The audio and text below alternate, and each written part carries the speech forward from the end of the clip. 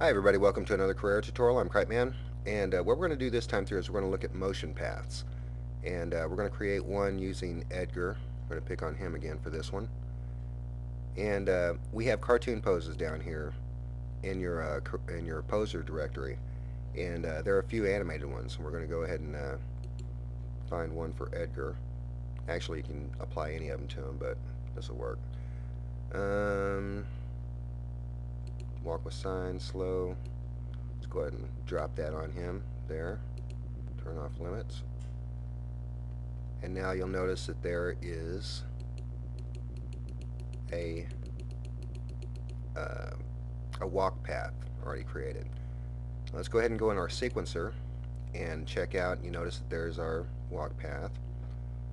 Let's go ahead and there's our the thighs part of it and the upper body part of it. Um, let's go ahead and select this. Select all these here, and we're going to do what we did in the last tutorial. We're going to repeat, and we're going to do this 15 times. No, 10 times. And over here there's a delay before repeat. You can go ahead and put a couple seconds in there if you want to, but it really makes it look kind of dorky.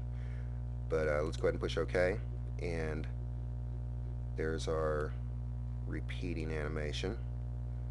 Let's go ahead and select this here, and we're going to do the same thing. We're going to go ahead and push repeat.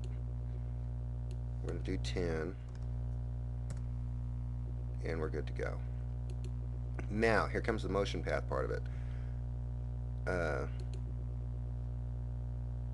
You'll notice, well, let's go ahead and take a look at this.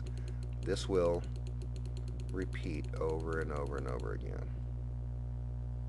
So, alright, now let's go ahead and push 4. Get it up here, and let's go ahead and select Edgar, and the method of animation that we're going to use is not going to be keyframe for the full body. It's going to be motion path, and you realize that it's going to change. Okay, and you notice right up here on the left hand side another set of tools comes up. That's your motion path tools. Let's see, he's facing this way, so let's go ahead and start the first part of the path, the next part of the path, next part of the path, next part of the path, and then back to the beginning. And that's going to be good enough. Now let's go ahead and smooth that out a little bit. Or no, this one right here. Smooth that out.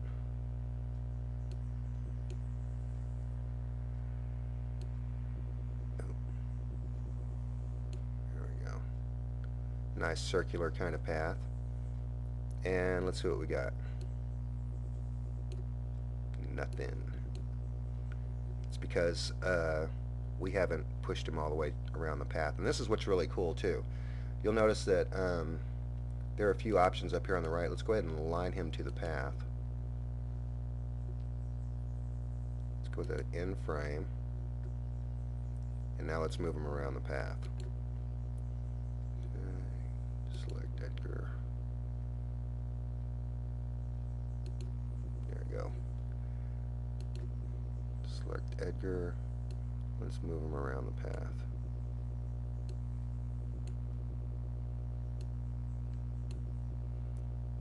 You have to make sure it's at the end frame to do this. Sorry, I should have said that at first. Come on, baby. Takes them a little while. Sometimes I get hung up around the corners, but and now let's go back to our last frame. You notice as you keyframe through it, he goes around the path. Now, something you might want to take into consideration. Sometimes you have to move the path. That's what this little guy's for. You move this, and if your model falls below your plane, whatever, you have a way that you can move it up and down. Let's go ahead and take a look at Edgar and see what we got here.